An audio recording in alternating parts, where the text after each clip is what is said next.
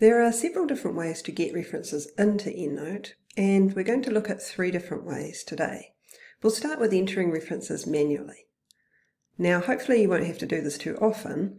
However, it's quite a good way to learn how references work in EndNote, so that's why we start with it. So there are a number of different ways to create a new reference. I can use the New Reference button here, or I can use the keyboard shortcut Control-N, or I can go up to References in the menu and choose New Reference.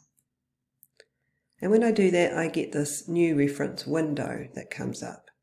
Now, the first thing you'll notice is that at the top there is a field called Reference Type, and that by default is set to Journal Article. So it's important to choose the correct reference type for the reference you're wanting to enter. So for instance, let's imagine I am going to enter a book reference. I need to choose a book type reference here rather than the default journal article. So I click the down arrow on the drop down menu and I type B for book, and it will scroll right to the B's and I can choose book. Now the fields underneath, and a field is just every different piece of information that we need to enter, they all change so that they suit a book reference. I can enter the data into the fields by just clicking underneath the name of the field and typing. So I'm just going to enter the author of a book, and I'm using the format last name, comma, initial because I'm using APA style. However, it is an interesting point about EndNote is it's quite clever. So if you entered this name as, say, first name, last name, EndNote could still work out what this is and could turn that into a proper APA reference. And now I need to enter a date of publication, so that's the year. I need to enter a title. And I need a publisher. Now that's all I need for a simple book reference. And I can close this window and go back to my main EndNote library in a couple of different ways. One way is to click the little X that's up the top here, but I have to be careful not to click the big X because that will close down EndNote completely. So rather than using that little X, what I tend to do is use a keyboard shortcut because it's much easier. So Control W on a PC or Command W on a Mac is the command to close down that window and go back to the main library.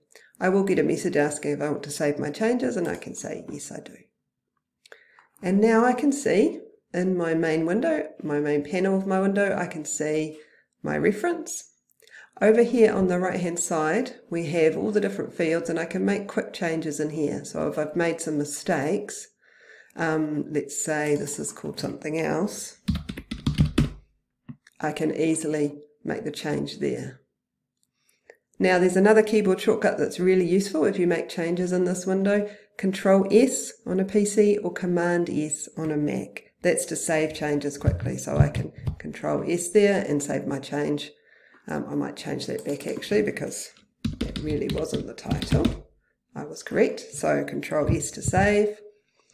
And another very useful feature of EndNote is this Preview tab. So when I click on the Preview tab, what I see is the way that this reference will appear in my reference list. So this is very useful because anytime I enter a reference, or even more useful when I import a reference from a database, I need to check in the Preview tab to make sure it's a good APA reference. And if it's not, then I can go back to the Reference tab and make my changes. Or another option is to double click on the reference in the center panel, make my changes here, and then close the window using Control W again. Now I'm going to enter a few more references, so I'm going to click the New Reference button this time, and I'm going to enter a journal article, so I'll leave the reference type as journal article. So then I can put in my details. Now this journal article has 2 authors. So in order to enter a second author, I just hit the Enter or Return button and I put the second author on the next line. And you can do this for as many times as there are authors. So there are my 2 authors. Now I put in the year of publication of this issue of the journal. I need the title, which is the article title. And the title of the journal, which goes under Journal. Then I need the issue and the volume. So this is volume 6, issue 1. I'll need to put in the page numbers. So this is the page range of the article in this particular issue. It goes from page 32 to 54. And then lastly, I'm going to put in the DOI. So a DOI is a unique string of numbers and sometimes letters as well that identifies a particular document on the internet. It's usually applied to academic journal articles by the publisher. So if the article that you're using has a DOI, then it needs to be there in the reference. So I've pasted that number, which I copied from a location that I found this article. I've pasted it into the DOI field.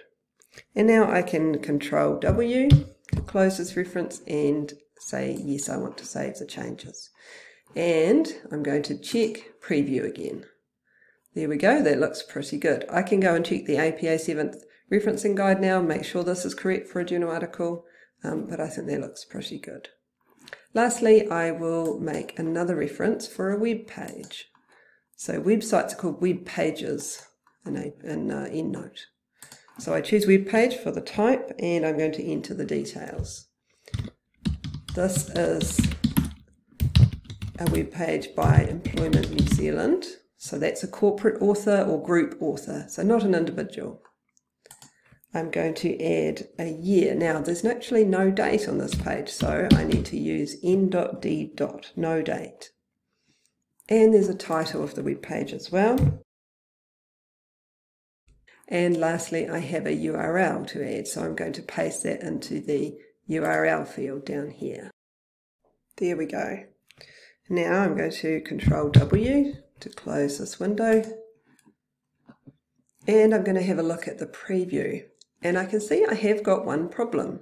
So the name of the author, which is a group, a corporation, or a government department in this case, it should just say Employment New Zealand, says Zealand, EN. So what EndNote is doing is treating the words Employment New Zealand as if they were a person's name with a last name and first names, which it's turned into initials. So that's not what I want. There's a clever little trick you can do to make sure that doesn't happen to you. Right after the last word of the group or the corporation or the organization that you want to be your group author, just put a comma. So a single comma, and then remember you need to save this change, so Control S or Command S to save. And when you check the preview again, you'll see that it's now formatted correctly.